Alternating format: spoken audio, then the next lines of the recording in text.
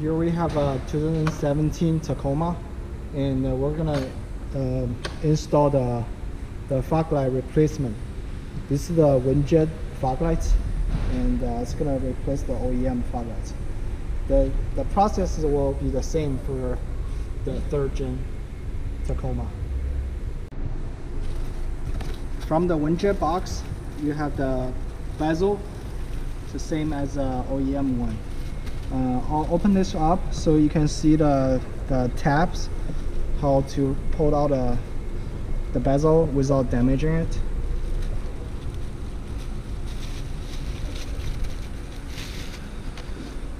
So you can see the bezel is held on by those tabs, and those tabs are pretty easy to pull out. As you can see, it's very soft. All we need to do is grab this part and feel the resistance and just gently pull back. As you can see, when it gets to this position, the last tab, you don't want to break it, it just pops right out. Or you can use this tool to just pry it open like this. Pry it. When it comes out, you'll see if your car doesn't come with fog lights from the factory, this will be the solid plastic cover. It's the same way to remove it, just pry open. And now this is the OEM fog lights. It's there's just one screw that's holding this fog lights, and we need to remove this screw from the back. So when you come around to the back,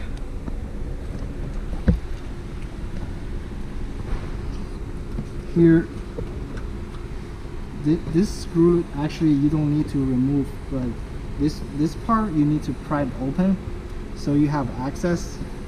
You turn on the lights, so you have access to the back of the fog lights.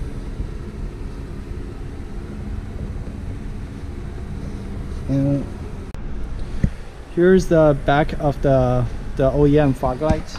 To remove this fog lights, you just remove this one single screw.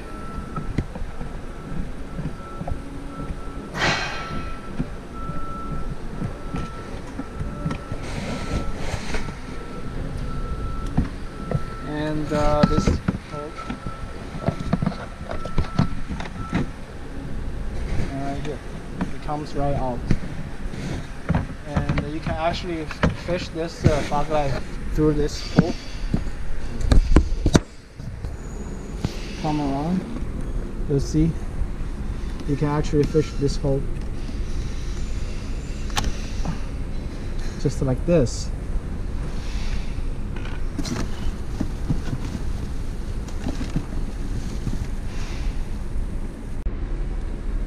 When we unplug the OEM fog lights, you can put it to the side. If your car comes with the OEM fog lights, or it comes with this harness, the Windjet lights is plug and play. It plugs right in, and all you need to do is just fish it in and use another hand, grab it from the back.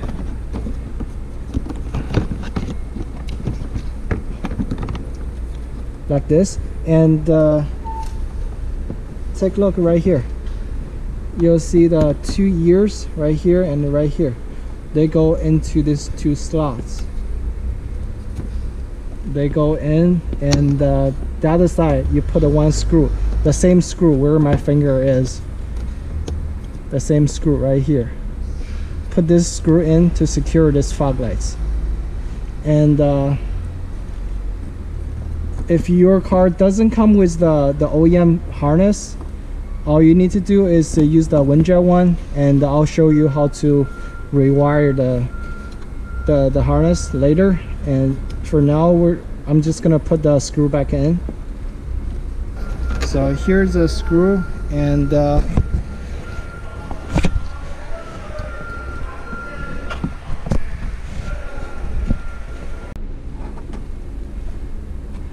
Right now I have secured the screw. You see where my finger is? This is a screws hole. You need to put the screw from the back. That's a single one screw that's holding this fog lights. And there are the two prongs. You can see that's inserted.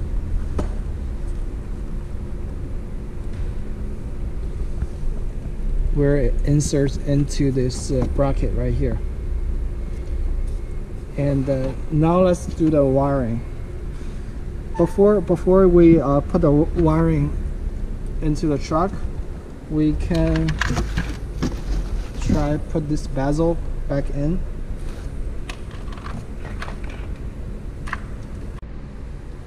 To finish this, we need to put this cover back in, just like the way you put it out. We just need to line up all the clips.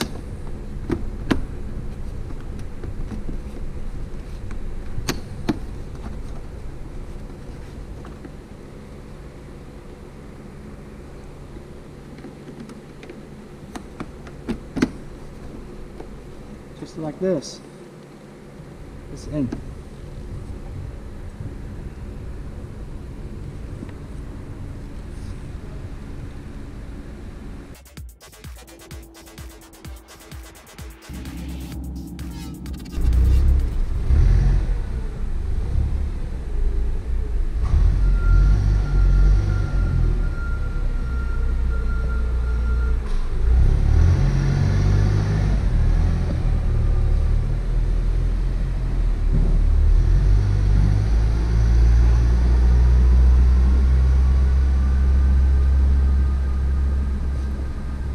Here I'm gonna explain how to plug in this harness, and if you go down here, you'll see the plugs. Follow this plug. Of course, this will go behind this headlights. You basically just fish it down there with your hand, but for demonstration purpose, it's easier to see. This plug into your fog lights, and if you follow this line, you'll see this harness goes across this truck and go down to this harness, and this harness will plug into the fog lights right here.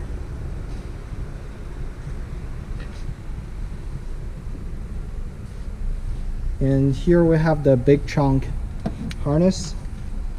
This black wire, this long wire will go into a chassis ground, or the negative terminal of the battery. This wire. And if you keep going with the harness, you'll see the relay right here. The relay, that after the relay there's a single red wire. This will go into the positive terminal of the battery. So we have a ground and we have the positive. Now let's keep going with this wire, because if you follow this wire, it has a yellow end. This wire is meant to be connected with the switch, the fog light switch, where you want to go through this firewall. See, this is this is the brake booster, and you want to go through the cylinder. I mean, you want to go through the firewall and connect to the switch. How do we connect to the switch? Here I'm going to show you.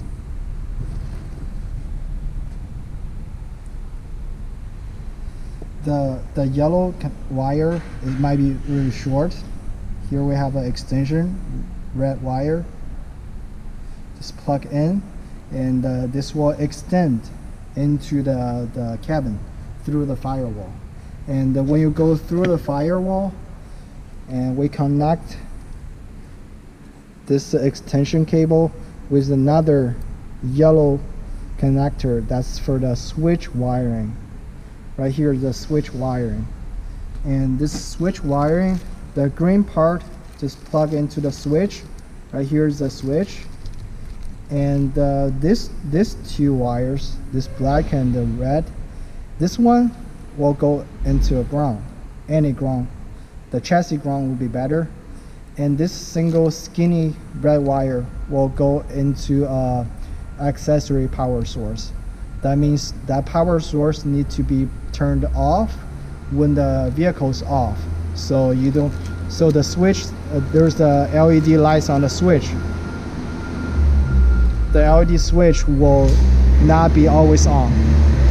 For that, you need to connect this single skinny wire to an accessory power source. If you connect this one to a constant power source, that means your LED switch, the green light on the switch, will be always on. So it will just work fine if you connect this to a constant power, but it's just not annoying that you always have the green lights on the switch, even when your truck's off. So that's the only thing you need to be careful. So this wire is an accessory power source.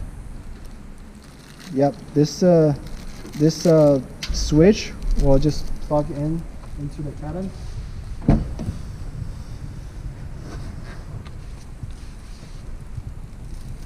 Right here, that's the OEM location for this switch.